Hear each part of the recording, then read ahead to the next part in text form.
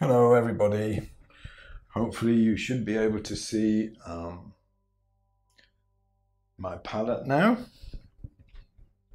with a couple of colors laid out on the palette. You should also hopefully be able to hear me okay. So please do pop. Hello Olaf, good to see you. And hello everybody. Please do pop a quick note in the chat box if you can, just to let me know if you can hear me okay and if you can see my palette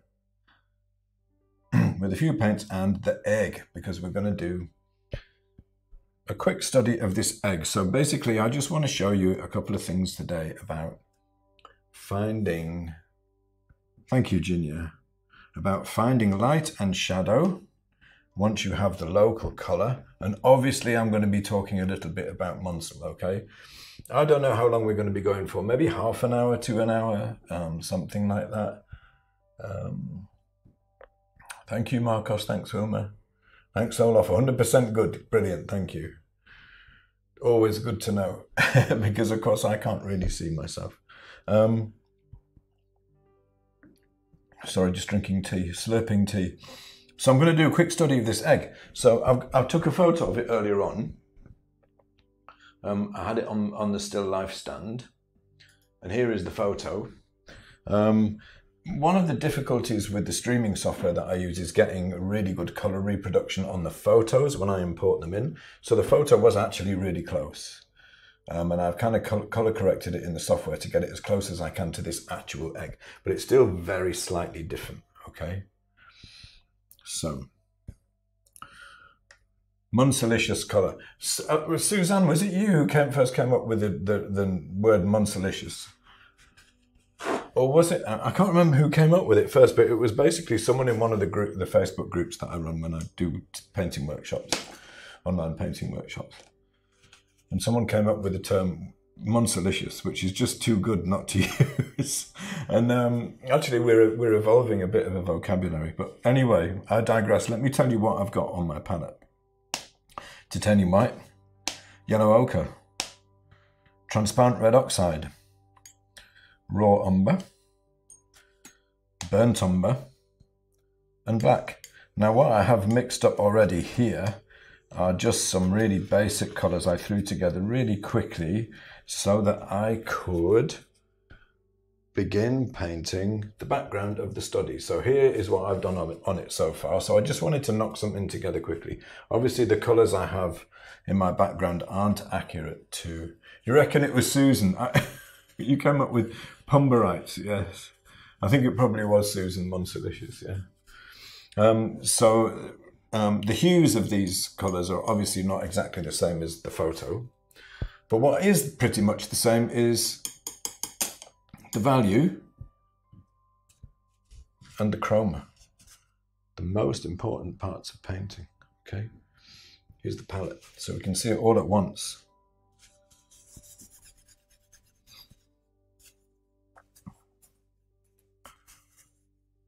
Okay, so we're going to do a little bit of Munselliciousness today. So the first thing I'm going to do, okay, is as I did yesterday, on the live session, I'm going to match the local color of this egg because that's where we start, right? Hello, Jan. Good to see you. How's the weather in Texas?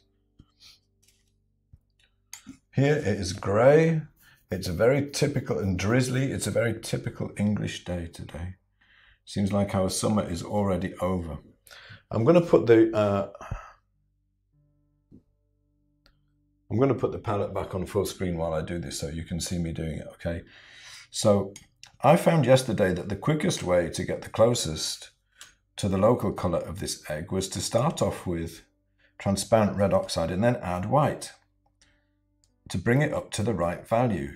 Now, obviously the egg is quite light in terms of value. Value we were talking about on the first day of this week's color challenge. No, the second day actually. Hue was the first day, wasn't it? So I'm mixing like a fair bit of color here. When you approach painting this way, it's a very direct approach. You pre-mix the colors that you need before you start. It's a good idea to make sure you have enough mixed because If you don't, it's not the end of the world, but it does interrupt the creative flow a little bit if you have to be stopping to mix. One of the beauties about pre-mixing is that you nail the colours first, and then you can just concentrate on the expression, you know, the art of painting, rather than the more technical bits of getting accurate colour. So let's have a look at our egg. Sunny and hot. Wow! Egg just totally rolled into my transparent red oxide. You look up for a second and this is what happens, you see. Hang on, let me clean my egg a little bit. It's live TV, you see. Like they always say. Well, that's thrown out the local colour a bit, hasn't it? And it also goes to show, yeah, actually, I did that deliberately to show you how strong a chroma transparent red oxide is. So today we'll be looking at this side of the egg, which has the little stamp on it, and some other paint that I got on it earlier on. I can see it's going to be one of those sessions already today. Let's have a look where we are, okay? So is this anywhere near the egg? Yes, it's really, really near, but it's too red. You can't paint with that, it's too red. We want to go a little bit more yellow. So this is what I was doing yesterday, basically. I'll get yellow ochre and I'll mix that up to the same value with white. Has to be the same value, remember? Because all I want to do with this colour here is I want to take it on a little journey. I want to make it more yellow. I don't want to change the value or the chroma. That's about the right value. So I'll get some of that, mix a little bit of this in there. And I'll be getting much closer to the actual colour of the egg. Okay, everything is pretty good at the moment, but it's maybe a little bit light. I'm going to bring it down a little bit. Tiny bit of each of these because I've let the value go a little bit high. Now what this will do, because I'm going to have a greater amount of what you could think of, I suppose, as my staining paints, the transparent red oxide and the yellow ochre, what's applying the colour, the chroma might go a little bit too high.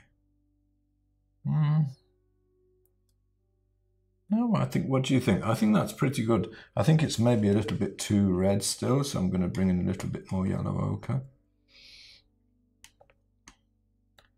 I'm trying to get, like, you know, really close. I'm doing obviously fairly quickly, but trying to get close. Like.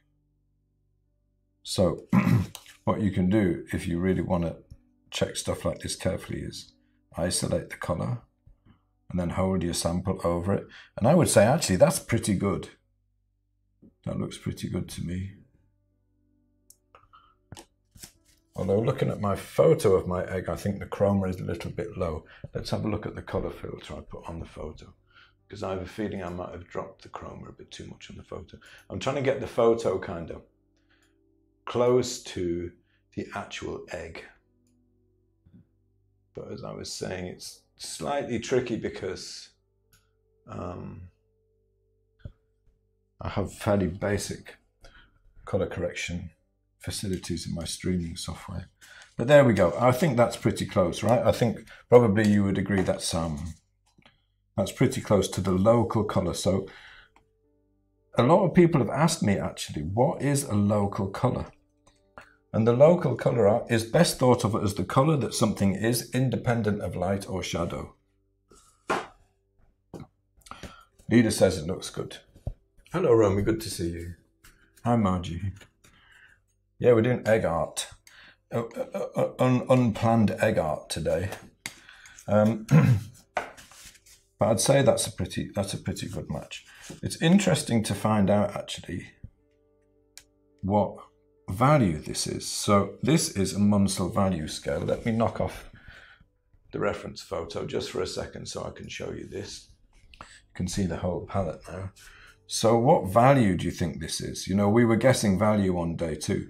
I would say it's probably about a value 7.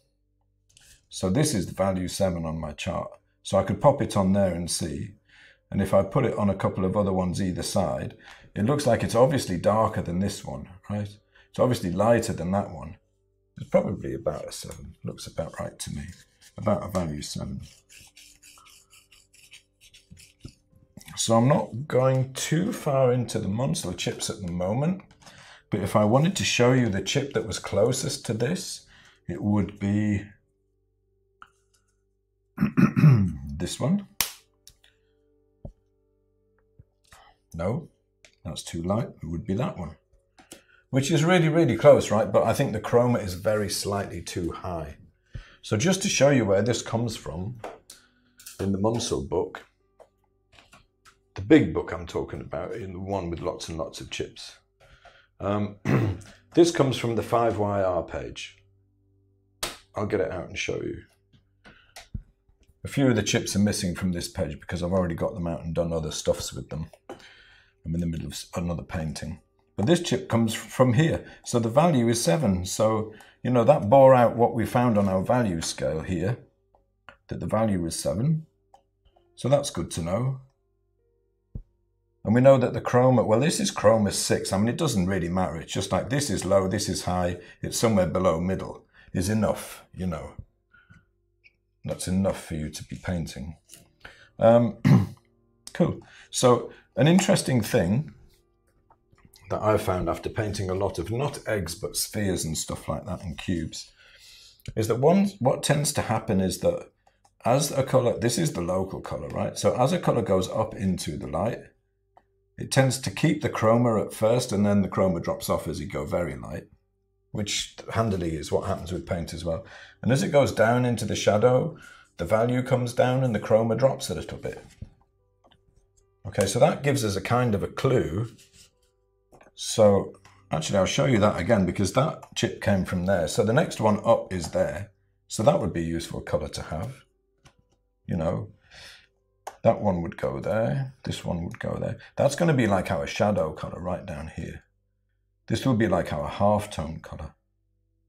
Here's our local and there's our light. Let's just get those out actually, because you will usually find that you will get that, I call it the chroma curve, as it goes from the light into the halftone into the shadow, up to the light. But these colors are all a little bit too high chroma, except for maybe that one. Because if I look at this chip, it's a little bit higher chroma than the egg. Very slightly higher chroma. I think my egg's getting a bit dirty actually. I've been messing about with it too much today. So I wouldn't want it to be quite that high chroma, you know. Egg and chips. David, don't. Egg and chips. Yeah, absolutely. I feel in the interests of health and safety, I should advise that eating Munsell chips is not a good plan. I haven't tried it, but I don't think it would be too pleasant. Okay. So let's say I want to mix something that's about there, like this one, a little bit lighter. But I want to drop the chroma a little bit from what it is there. Oh, someone asked a question about chroma earlier on, which I believe I missed. Sometimes I do, when I'm chatting and we're joking about, I miss the odd question, which I'm sorry about, but let me have a quick check. Wendy, it was you came up with Munsellicious. I'm just looking for...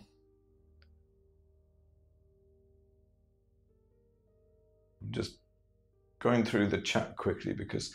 Ellen asked, when is it appropriate to lower chroma with a neutral scale? Well, some controversy about this. My good friend Richard Murdoch does use neutrals when he paints. I never use them anymore. If I want to drop the chroma of something, I drop it with a lower chroma version of the same color. So I never use neutrals for that. Okay. The reason I don't is because I find that neutrals, although in theory they should work, in practice they change the hue. A little bit too much. Hello, Sue. Good to see you. Wendy is responsible for Munsellicious. We must all remember. So I could try to just add white to this to get that. But what will happen if I do is the white will drop the chroma. And then I'll end up losing chroma in my light. And more light equals, generally speaking, equal or more chroma. So I'm not going to do that. It will drop a little bit anyway. But I'm going to start off with transparent red oxide again. Let's see what happens. Bring it up to this value this time. It's going to lose a little bit of chroma inevitably, right? Because I'm going to have to add white. I just want to demonstrate to you, like right from the beginning, as if I was mixing that color. Not quite light enough yet. That's about the right value. It's next value up, if you like. Okay. Did lose a bit of chroma though, didn't it? So if I compare that against the chip, it's a lot lower in chroma. It really is. I don't want to lose that much chroma. You know, that would be a little bit frustrating. And it's also too red still, so I still need to do that thing where I pull it more yellow. Now there's an idea.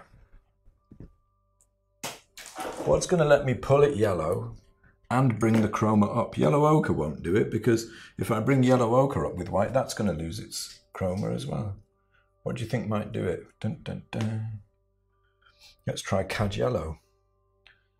It's going to swing it more yellow for sure, and it does want to go a little bit more yellow. And it's also going to raise the chroma a little bit. Let's try it. I'll just get a little bit of this. Not too much, because I don't know what's going to happen here.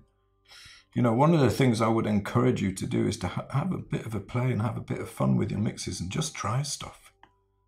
You know, just try stuff and see what happens. It's only paint. I know it's not cheap, but, you know. Sometimes you have to lose a little bit just to get where you want to be. Still don't have anything like the chroma, and it's too dark as well, so it's obviously way too dark. So I'm going to bring in some more white.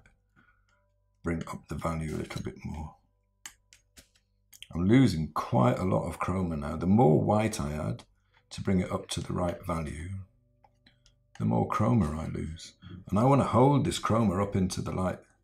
So that's about the right value, but the chroma has dropped right off. Really has dropped off.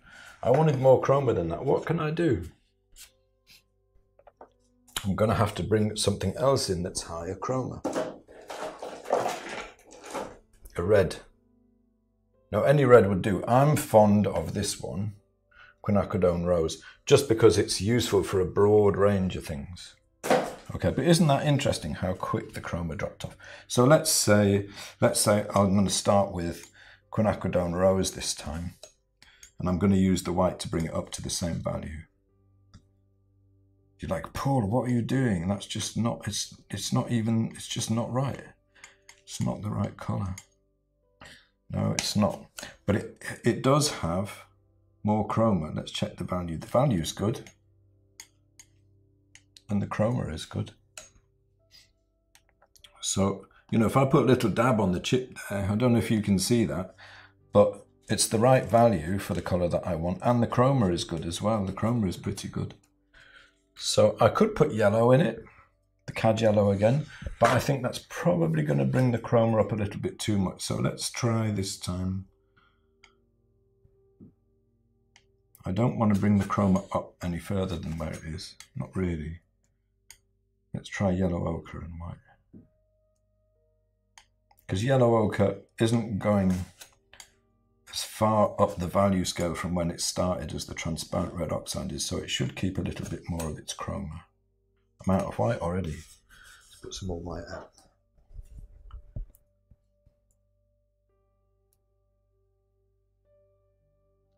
Diana says, using Monster will save you money in the long run. Well, I do believe that's true. Leader says, is transparent red oxide the only pigment you can use as a basic starting colour for the egg? Well, the answer to that is obviously no, because I'm off. I mean, you could use almost anything on the orange and red side of things, yellow, orange and red side of things, and eventually you could put it back. You know, obviously I'm using a red now, I'm using a purple red even, quinacridone rose. But you want to try and start with something that's at least close to where you want eventually to be, you know. Let's have a look. Well, the value is good for that, but it's a little bit light actually, but the chroma, I'll get the value right. The chroma is way lower than where I want to be. I don't want to lose chroma in my light. And that's way lower. So I'm going to add a little bit of yellow to it to bring the chroma back up. So I'm just playing back, trying to make sure that I get the chroma that I need.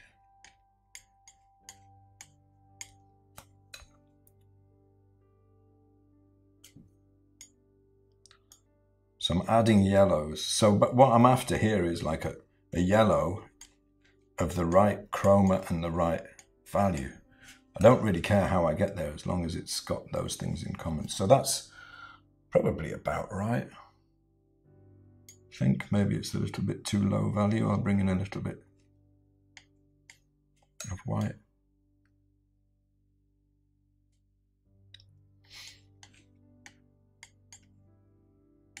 So what happens if I say, if I take this yellow, some of that, and I put a little bit of this red in it?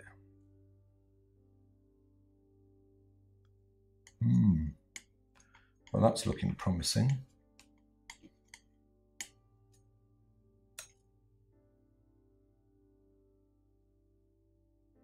Better. It's just a tiny bit lower chroma than the chip, and that is pretty much what I want, because the local is a tiny bit lower chroma than the chip. So I had to use different pigments that time. I did use a bit of yellow ochre, but I couldn't use my transparent red oxide because by the time I got it up near the top of the value range, I'd lost too much chroma. You know, hopefully you can see like this, these here have much lower chroma than this one.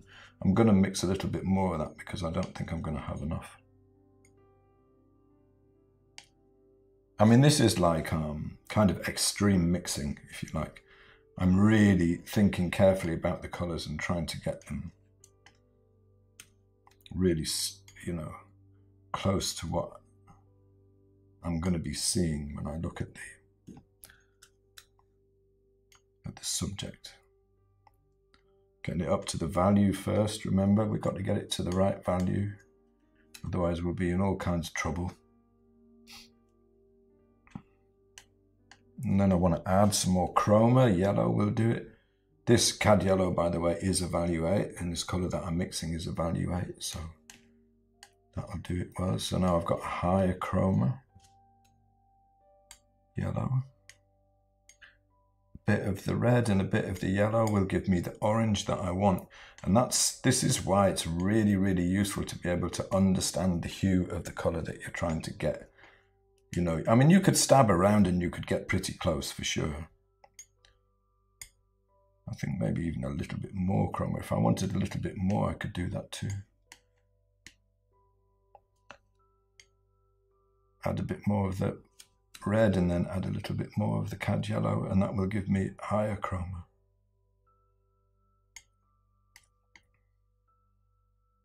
So what I'm trying to show you here is not recipes. A lot of people look for recipes for things.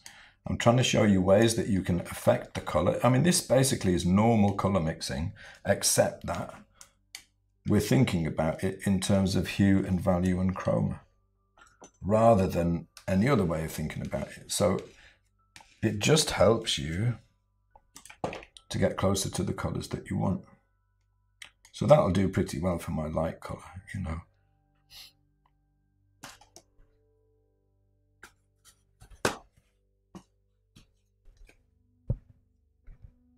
Mariana, I'm using titanium white today, just because it's quicker and it's opaque.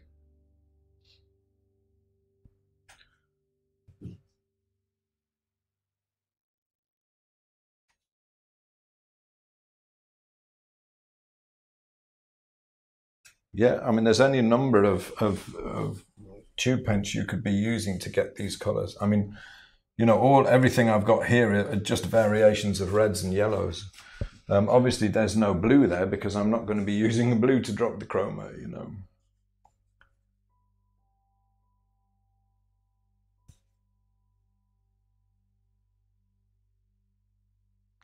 Ginia says, what about Michael Harding Bright Yellow Lake for the yellow? Yes, you could use that. The reason I wouldn't use the Bright Yellow Lake is because it's a green yellow and I'm in orange land.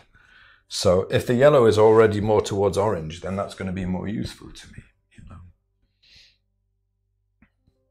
Kathy says, I think I understand using the browns, for instance, for lowering chroma of warm colours, but how do you lower the chroma of blues and greens?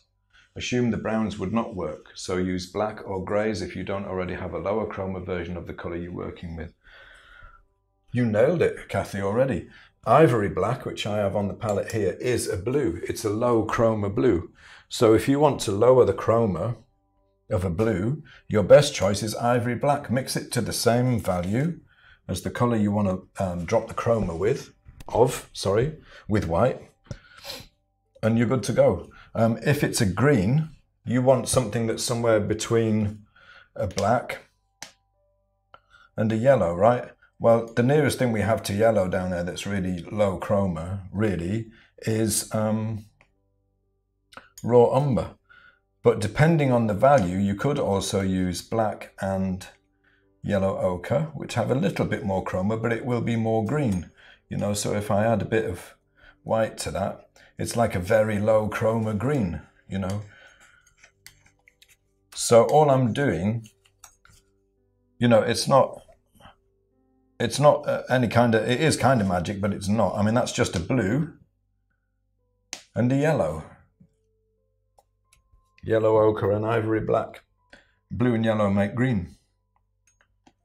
So I'm just trying to find a low chroma blue and a low chroma yellow that I can use to make the colour that I want. Then you've got to get it to the right value. And depending on the value of the colour you're trying to drop the chroma of, that would work, you know. That would work. So it's really, really useful to know the hue of your tube paints. Palette's getting a bit out of hand already.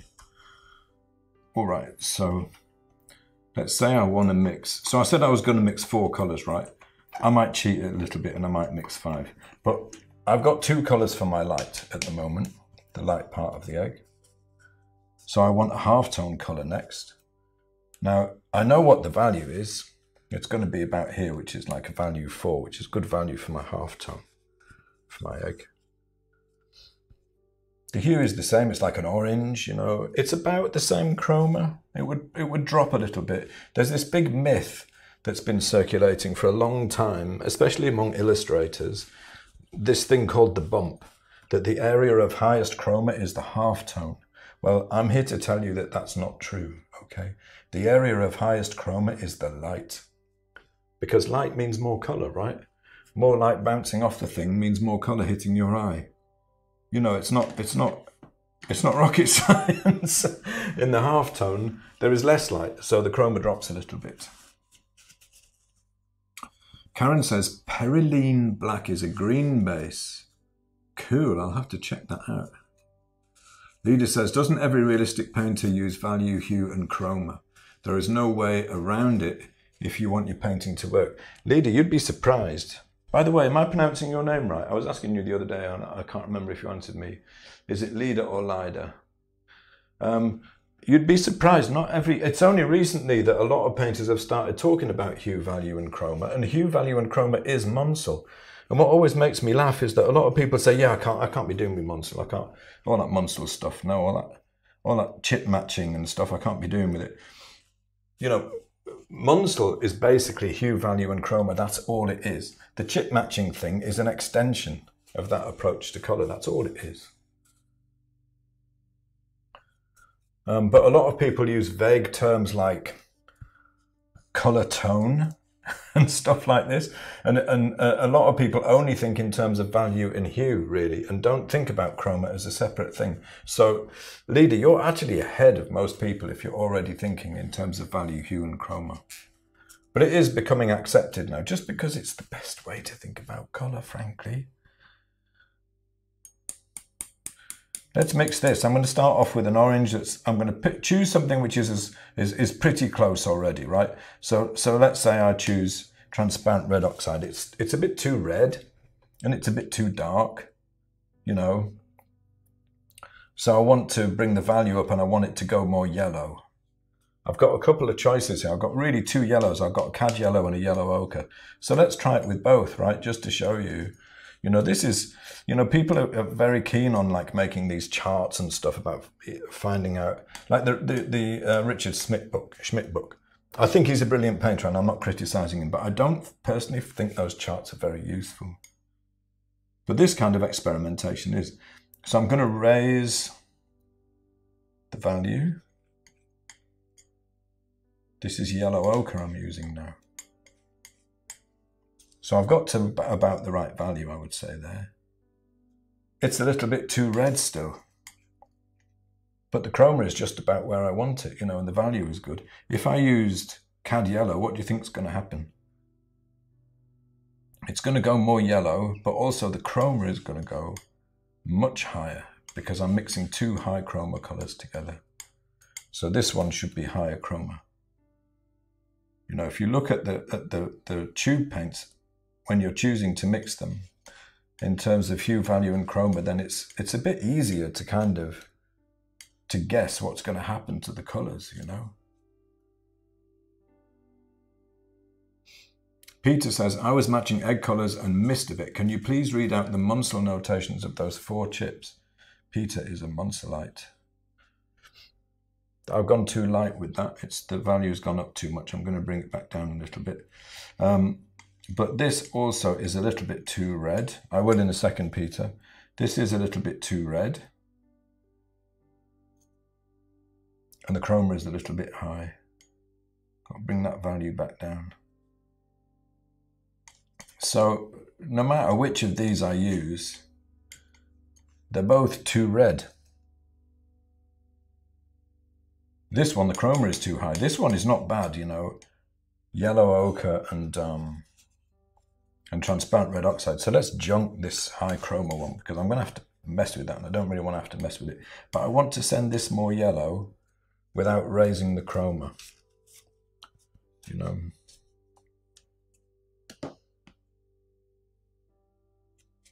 Before I forget, Peter, I'll tell you what these chips are. I'll show you on the big book page, actually, because I had it out earlier on. So the local one I've got here, this is 5YR7. The value is 7 and the chroma is 6. It's actually, the egg is actually slightly lower chroma. It's higher than 4, but it's lower than 6. You know, this is the thing about the chips. They're never going to be exactly bang on.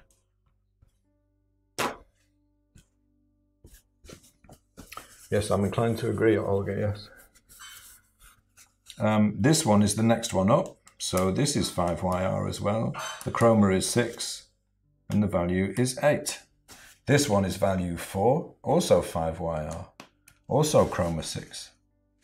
This one is 5YR and the value is 2 and the highest chroma you can get there in paint is a 4.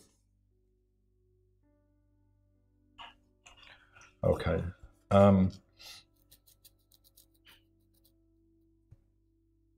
I need this to go more yellow, but I don't want to drop the chroma. Also don't have enough of it, so I'm going to mix a little bit more. I like to paint fairly thickly because I paint directly, you know. So it's great, you know, it's the right value, it's the right chroma, and you could say it's fine, you know, and you would get away with it. It's not too bad, it's just a little bit too red. Is that a problem? Well, it depends on how you approach painting. You could, as long as your values are good, you can get away with a lot with paint. And if your chromas are good, then you can get away with murder. But if I want to send this more yellow, what I would choose personally is I want to start with something that's more yellow. But it needs to be low value, right? Because I need to bring the value down. So I would start with raw umber. Yes, it's low chroma, but it is already towards yellow, much more than transparent red oxide or burnt umber are, which are both red oranges. And then if I bring the value of that up with cad yellow, haven't got enough of it, it's going to be very, very yellow indeed, but the chroma isn't going to be too high because I'm mixing a low chroma color and a high chroma color, so I'm going to end up with like middle to low chroma. the more yellow, obviously, that I put in, the lighter it would get and the higher chroma it would get, you know. There you go. So that's a bit lighter and it's a bit higher chroma because the yellow is higher chroma. So you can think about, you know, you can think about the tube paints that you've got there in terms of hue, value, and chroma, and you can guess. And 9 times out of 10, you'll be right what's going to happen to your mix when you put that in. So you don't have to do so much kind of stabbing in the dark, you know. So let's say if I mix this with a little bit of this. Green, you're going to put green in there? Yes, because it's going to send it a little bit more towards yellow, which is all I want. So I've got one on one side. I want to be here. I've got one over here that's too orange. I've got one over here that's too yellow. Bring them together and they'll meet in the middle, which is where I want to be. Color magic. Gone a little bit too far. I'll bring a bit of the orange back in. Lovely. I'm going to stick that there because I tend to organize my palette light to dark. It just helps me keep control of it, you know. All right, so that's going to be like my half-tone color. I could possibly drop the chroma a little bit of that, and I might do when we get to putting it on the paint. We'll see. So the shadow, well, it's very low value. It's like a value 2. So I could start off with burnt umber, which is a slightly lower value. It's going to be probably a little bit too red, slightly too red as it is at the moment. I'm not sure. So if I wanted to bring it up, I don't want to drop any chroma. So if I only want to bring it up a little bit. So if I put some yellow in it, let's see what would happen. CAD yellow, and slowly bring up the value.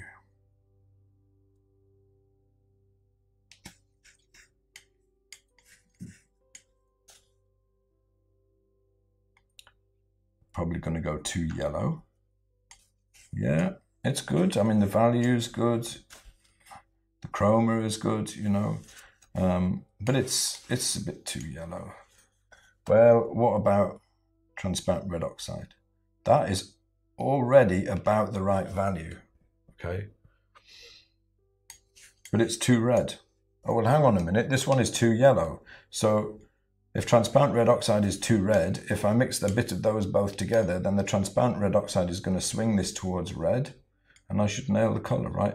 It will also give me the maximum chroma that I can get at this hue, which, if I'm lucky, should be very slightly higher than the chip, which it is, so that should be good. So maybe a little bit dark, bring the value up a little bit.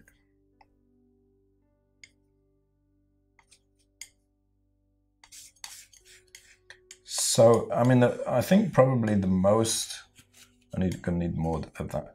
The most useful lesson to learn from this is that you can't just get the local color and then add white or black or add white or brown in order to get the color that you want. I'm just mixing up a little bit more of this. You know, if you want to keep the right chroma and hue right the way through the range of the colors that you want to paint something, then each color needs to be mixed separately with different paints, because each of these tube paints is basically a component, and they all have different properties, different values mostly. They achieve their highest chroma at different parts of the value range, at different hues. So you need to be thinking about all of those things, really. So that's given me like 4 colors. I think personally I will need another one that's slightly darker than this one, because there's too much gap between these two. So if I mix those together, I'm going to lose a lot of chroma. Diana says, does Munsell work for landscape painting?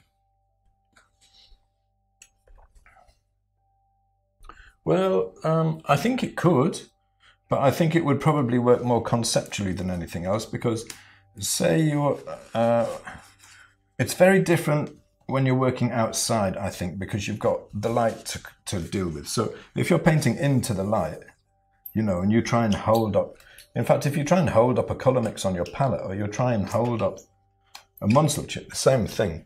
It's going to be in shadow because the light is coming towards you, so it's going to be no use for judging at all. If the light is behind you, however, I think it would be useful, yeah, or to the side. I think it probably would be useful in helping you get closer. But Munsell is just, it's not necessarily the chips, this is just one way to use it. Munsell is just hue, value and chroma. It's just thinking about colour in that way. So if I wanted a colour like in between these, so this is like a value 7, and that's like a value 4, like a 5 would probably be useful. So I've just got this out of the same page. Value 5, you know, I could mix that one or this one either, or something in between the two.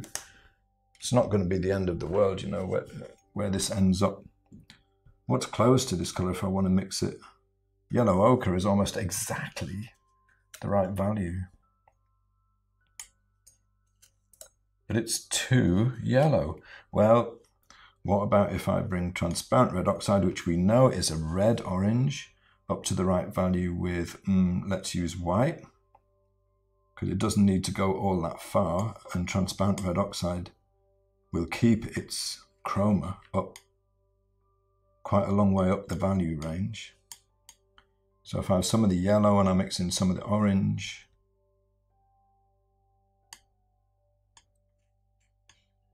this is probably going to be it's too high chroma. It's too colourful, it's too intense. If I was an illustrator and I believed in the bump, it would be perfect, but I'm not and I don't. I need to drop the chroma. What am I going to use? Well, the Pumberites here will be used to me saying raw umber and white. But raw umber is a slightly yellow orange. So actually burnt umber, which I rarely use these days, but burnt umber would probably be better because it's slightly more of a reddish orange. So if I bring burnt umber up to the same value with white, value 5, right? I've overshot a little bit there, put a bit more burnt umber in. Why burnt umber? Because it's an orange. It's a low chroma orange. So it's going to help me drop the chroma of this colour just a little bit. It's too dark now. Remember, always have to have them to the same value. Always get them to the same value. That looks about right. Why does it work? Well, if you look at this is just a map of colour mixing. That's all it is. It's a map of how to mix colour. You know, so I'm here. I want to move this way. So if I have something that's more like that and I mix the two together, then I'll end up in the middle. You know, it's not, it's really, it's quite simple really when you see it laid out. That's how I think of the Munsell book, as a map. And once you have it kind of fixed in your head, you have like a mental representation of it. You can actually mix really quickly. Obviously, I'm going through and explaining all the steps here, so it takes a little bit longer.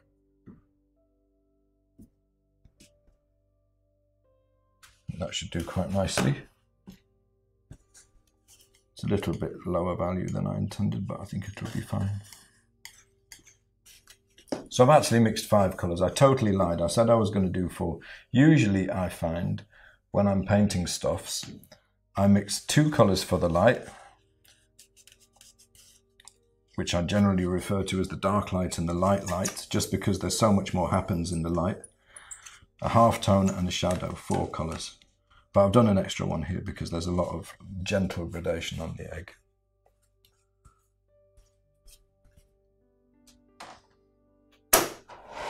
But does it work? This is what we want to know, isn't it really?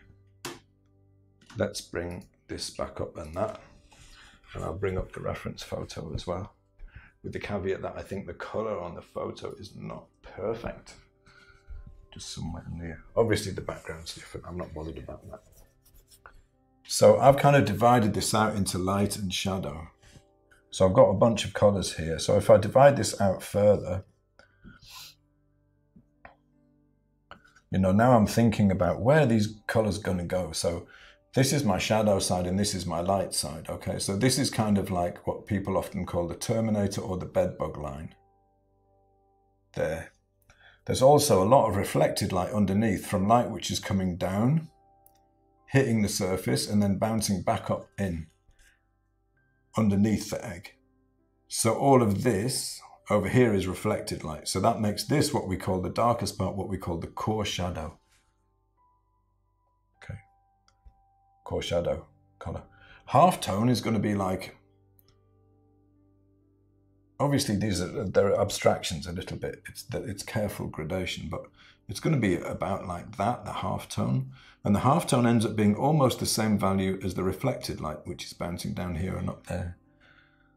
And on my light side, I've got a dark light and a light light. So let's say the light is coming down this way.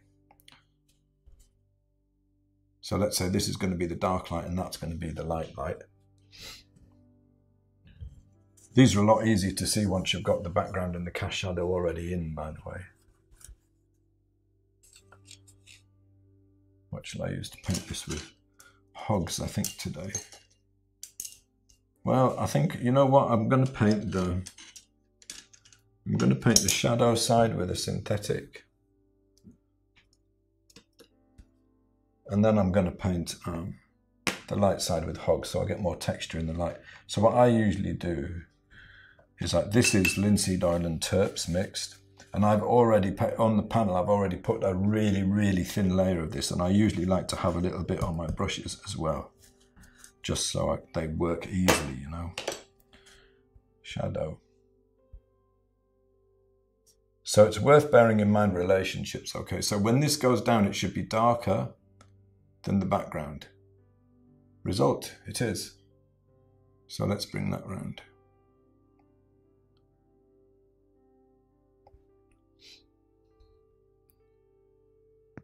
It kind of melts off into nothing where it hits the cast shadow around here. But then from here, you're starting to get a little bit of reflected light. So let's just bung this in for now and then we can paint into it. I'm painting this nice and flat because it's the shadow area, you know.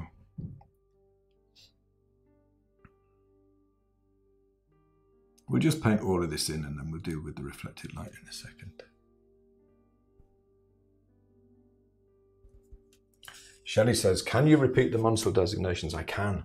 This shadow is value 2. The chroma is 4 and the hue is 5YR. They're all 5YR except a little bit more towards red because I've actually tried to go a little bit more red as the egg is, and slightly lower chroma actually. But those are the starting points, if you like. Those are the closest. So this is 5YR.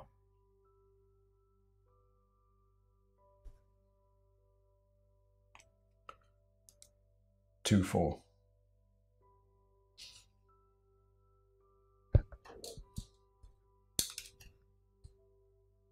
Which for anyone who's not used to this stuff just means that it's orange, yellow, red.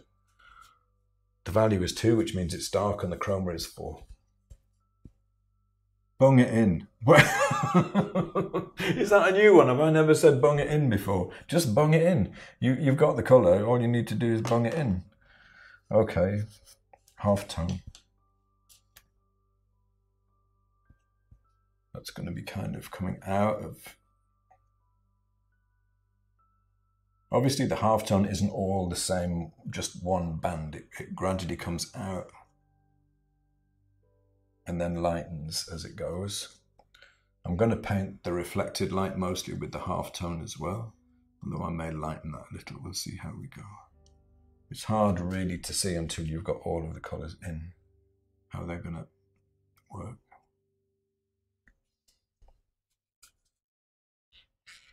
Get another brush out because that's a little bit too dark.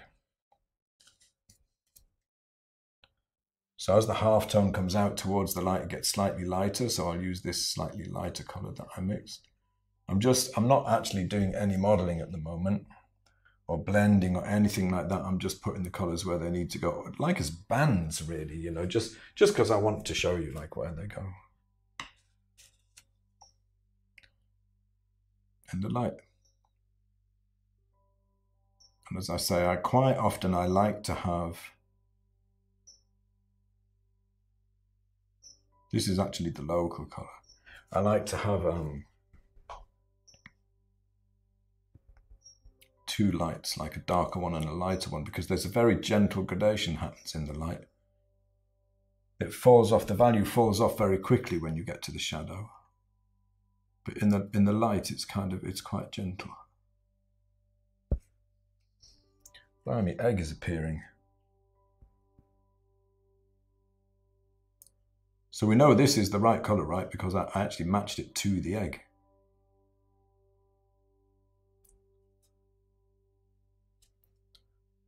The light. I think the light's a little bit yellow, actually. I think the hue's gone a little bit yellow. This is the lightest part. I'm going to reel off these, if anyone who is already a Pumbarite, I'm going to reel off these numbers for you again. Yeah, this is a little bit too yellow, but this is kind of, in a way, it's not a bad thing because it illustrates something that I find myself often saying, is that the most important things, as long as you're close in hue, the most important things are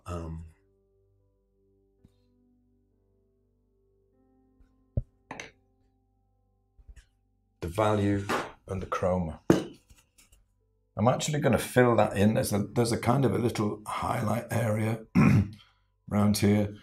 I'm at maximum kind of chroma at this value here anyway, but it does go a little bit lighter. So if I just grab some titanium white and mix a slightly lighter version there and pop that in. If this was very glossy, the highlight would stand out more. If it was a glossy surface, eggs are kind of like satin, aren't they? You know, it would stand out a lot more.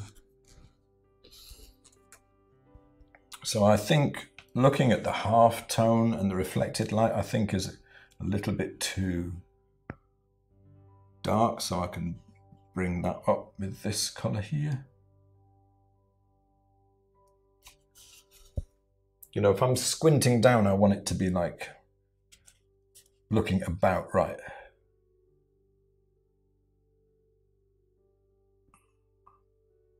I'm going to start blending the colors a little bit here.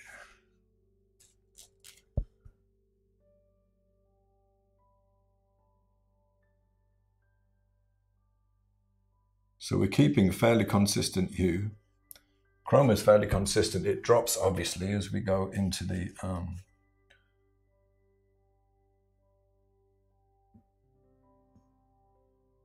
shadow. I think I brought my halftone out too far and it needs to go back a little bit.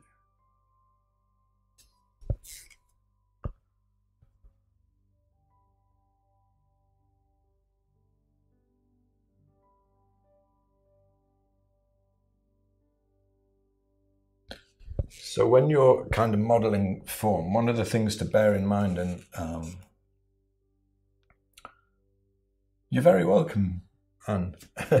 No problem, you need to go. This, by the way, this is being recorded, so you'll be able to see it later. What happens with the values on a curved surface like this is they move very slow. It's very gradual, very slow gradation from light to shadow, and then bam, it falls off a cliff quite quickly. But you still want to make sure that it's sudden, like the value suddenly drops quite quickly when you get to the shadow. But you still want to make sure that your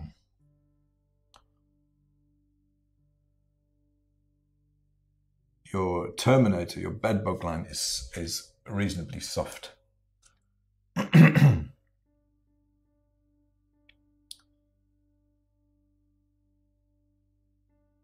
So at this point, like there's enough on there for me to know that it's going to work. It's really just about making sure that the right colors are in the right place.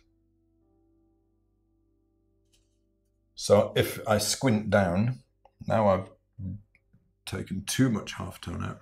If I squint down, I want to be seeing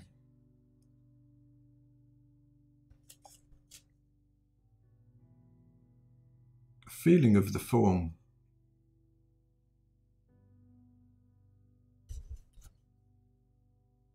So you're kind of gradually like bringing the planes down and mixing one into the other until they begin to curve more gently. And what I tend to do a lot when I'm about this stage, because there's quite a lot of paint on there,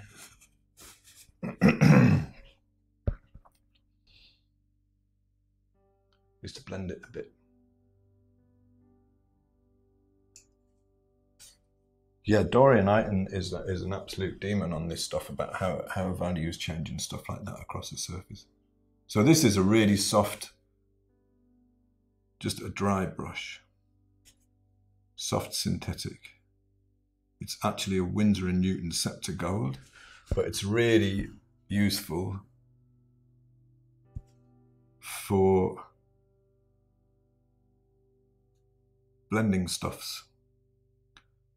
Dorian is really, really well worth checking out. He's a lovely man and he knows a lot about how value changes across a form, and he's extremely good at, I think anyway, he's extremely good at explaining it as well.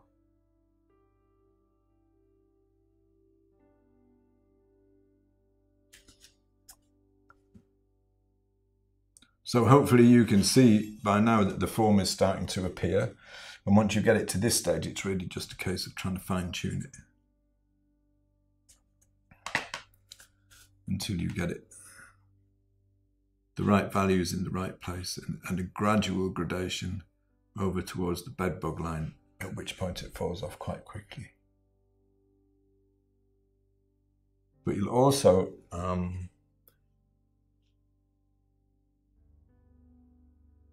hopefully see what we've got going on in the color. So we've kept the hue pretty constant across the surface. We've kept the chroma fairly constant, except of course that it drops off in the shadow.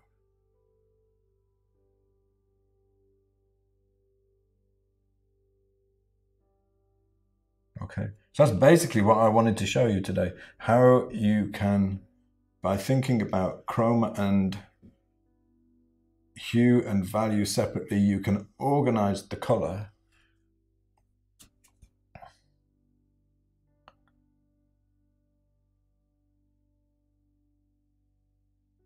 so that it works for you rather than against you. And actually, it's not all that complicated. You don't have to do a lot of complicated stuff to make color work. A lot of it is just down to thinking about the hues, the values, and the chromas,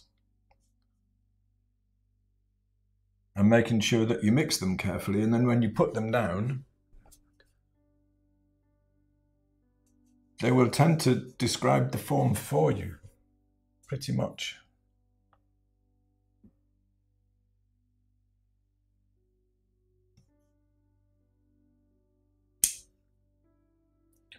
I'll bring a bit more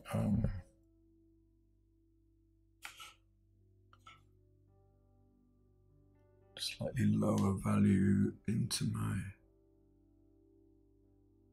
shadow around there, around the bottom.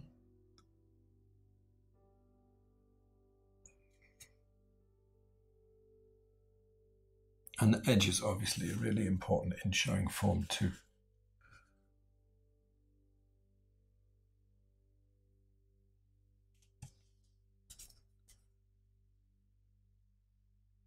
But hopefully that's shown you how, by thinking about hue, value, and chroma, you can kind of figure out what colors you need to mix. And then if you know what the hues, values, and chromas of your tube paints are, you can put the mixes together much more quickly and easily than you could any other way. Suzanne says the halftone feels too warm. I think it does as well. I think it's got a little bit too thin with the blending. But this is actually a good opportunity for me to show you something else. So say I do want to bring down the halftone, which looks a little bit too, she says it's too warm. Now, this is a point that I find myself making a lot. You know, people talk about warm and cool a lot. And one of the really interesting things about warm and cool is that it's relative, right? And people mostly think about warm and cool in terms of hue. But I think a lot of the time, it's actually chroma. It's chroma that makes the difference. So if I wanted to drop the chroma of my halftone, I think I had raw umber and white up to the right value. So I'm just doing this really quickly on the palette now. So if I wanted to drop the chroma on, you can mix obviously on the painting as well. So if I wanted to drop the chroma of that area, I can do the same thing. So this is like mostly raw umber and white. And I can paint that into the halftone and it will drop the chroma. So although you say it's too warm, I think the main problem is chroma. So it's too high chroma. It's not that it's too orange. It's just that the chroma is too high. Do you know what I'm saying? And that's I think if anything, if I had to say what I think the biggest problem with thinking about color in terms of warm and cool is, it's that very often it's not the hue. I probably dropped it a little bit too far there. It's not the hue, it's the chroma. So it was actually the chroma that was a little bit too high. I mean, that's actually getting better now for the halftone. And that was dropping the chroma. So the hue actually didn't change at all. Or you think, oh, if it's too warm, I need to send it more yellow. No, it was too high chroma. Lost my shadow a little bit. The shadow color has gone a little bit translucent as well, so I've lost the depth there. So let's bring that back in. Lost the value. What do you think, Suzanne? Good change? Dropping the chroma cools it. Yes. Well, it's like you're determined to use that warm and cool to describe it. Dropping the chroma drops the chroma. You know, I don't understand the need to use any other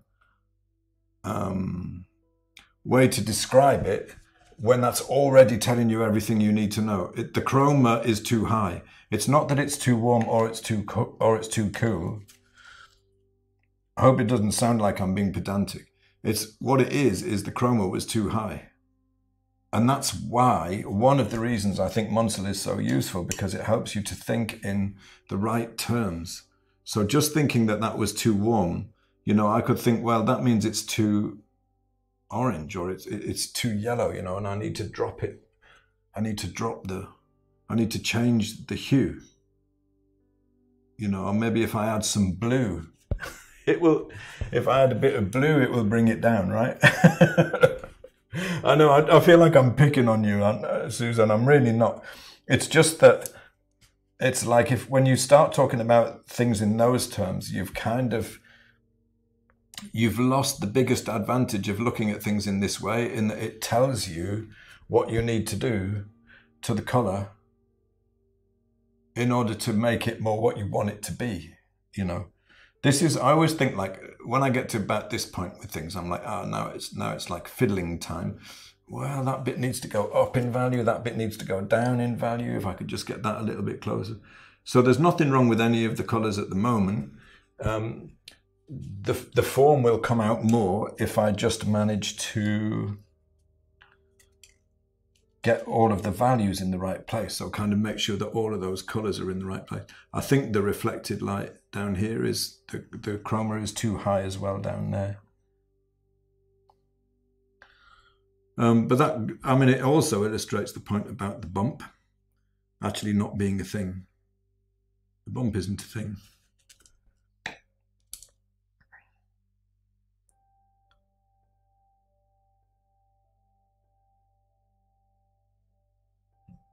And I don't see that talked about so much, but you used to see it talked about a lot on forums, like the bump, a higher chroma area in the halftone. And that was because the paint had gone a little bit transparent. It was actually bringing out too much chroma.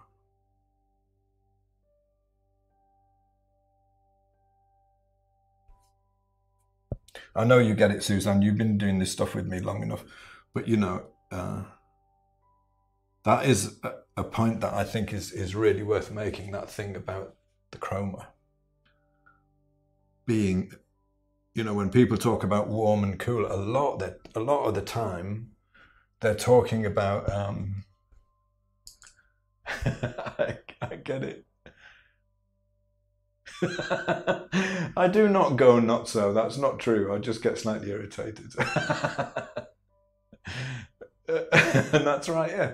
Go to raw umber if you ever get stuck. The main thing that's bothering me about this now is my light has gone a little bit too yellow.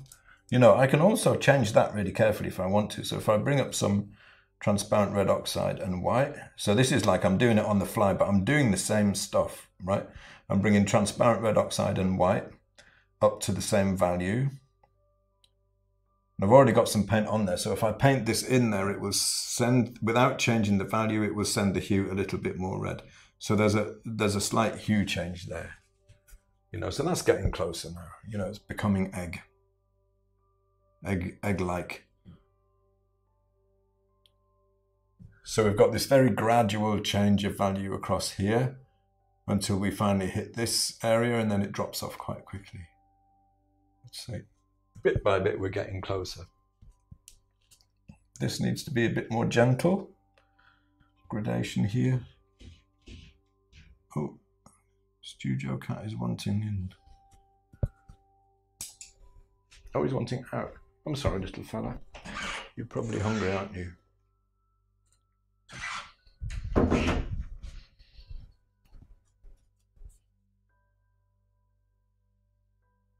This is always the point. When I start to see like the thing appearing, this is when I start to enjoy myself, I suppose, really, is probably the best way to put it. It starts to become fun. And, you know, I mean, with a form like this, an egg, it's a bit like painting a sphere, only slightly more tricky. I mean, you can literally go on forever with it, really. As long as you don't make any major mistakes with the color, you can just keep on working on it until you really nail it, you know. This is getting pretty close now, I think. I feel like I still want a smoother transition here.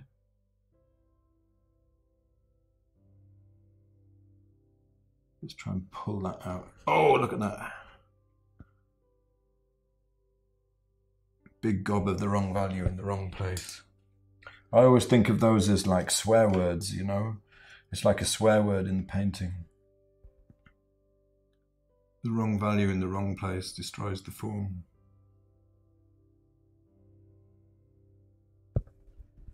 And let's be softening all of this a little bit back here, so it disappears in. I've shown you everything I wanted to show you at this point. I'm basically fiddling, you know that, right?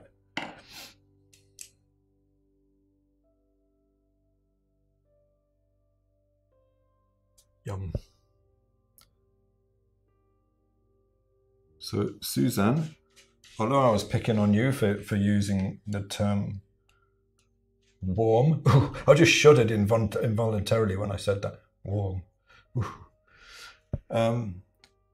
You were absolutely right. You know, it was the halftone was wrong, and as soon as the chroma dropped, the halftone, the form made more sense, didn't it? It started to work. And it's a really good illustration of why I think chroma is so important. I want more of a highlight. Who wants more of a highlight? I want more of a highlight. I want my dinner, actually, so I'm going to stop soon. But I want a little bit more of a highlight over here. But my highlight is too red, so I'm going to, a little bit of too yellow, sorry, so I'm going to make it more red. A more red highlight with just transparent red oxide and white. And I think it should be like here-ish.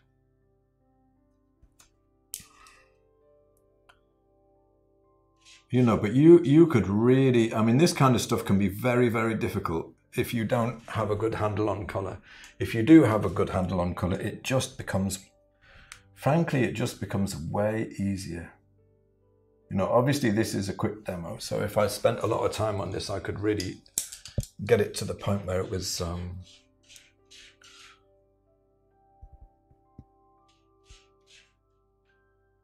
really finely finished. But hopefully this has been enough to show you how that stuff works in action. Oh, my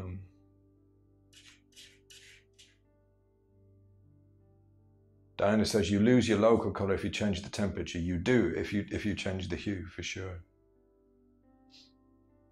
Suzanne says, it sounds like it might be a useful idea to make a chart showing the value and chroma of each paint tube straight out of the tube to get familiar with the paint quality. It's a superb idea, Suzanne. It is absolutely a superb idea. If you're the kind of person that likes to do that kind of stuff, yeah, definitely, for sure, it's a brilliant idea doing that kind of thing. Yeah, Mariana, the chat is cracking me up as well.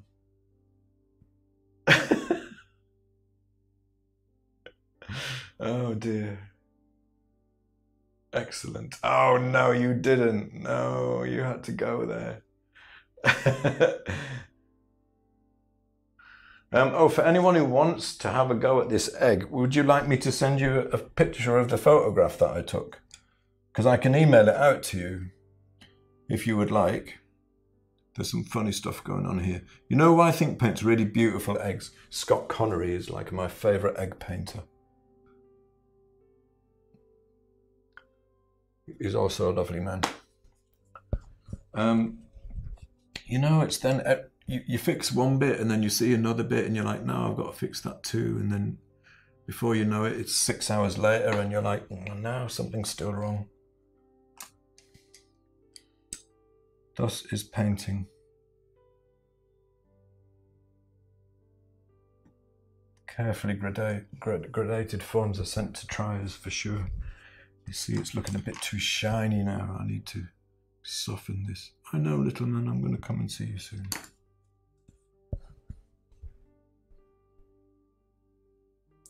Montserrat-alicious. No. Wow, that's a good one. Deborah says, how do you save the colours you mix? Freezer. I don't ever, Deborah, because I've never found a way to do it where the paint has the same handling qualities when I get it out again.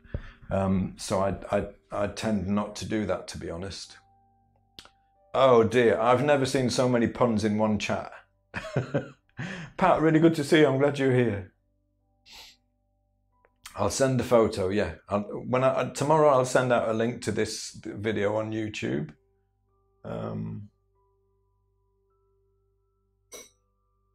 Scott is absolutely brilliant at eggs, yeah.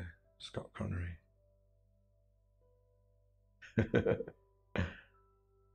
Yeah, definitely, leader. If you do it with a real egg, the same stuff applies.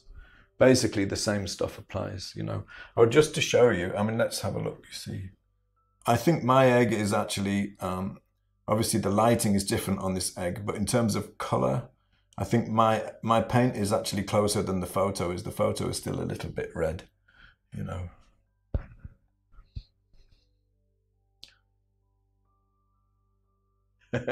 What's for dinner? Well, Friday night in our house is homemade pizza night. So I'm going to have a homemade pizza today, a vegetarian one. I think I'm going to have with olives and mushrooms. And it's going to be absolutely yum. And over here, when we have, in our house, when we have scrambled eggs, we call them either scrambled eggs or scammies. And my littlest boy, Jasper, is absolutely obsessed with them, and it's his favourite breakfast. Listen, I'm done for today. Thank you very much, everybody, for coming along. I hope you enjoyed it. I'll send you a link tomorrow to the video on YouTube, and I'll also send you a link to this photo if you want to grab it and have a go. And if I remember and I get round to it, this is the bit I always forget, I'll also send you a better picture of the study. Thanks so much for coming along. You all have a brilliant weekend. I really appreciate you all No yolk. Oh no, that's awful. I really appreciate you getting involved with this week. It's been loads of fun seeing all of your posts popping up on Facebook and Instagram. We'll have to do it again soon. I really enjoyed it. Thanks very much. And I'll see you all again soon. I really must go and eat. Bye for now.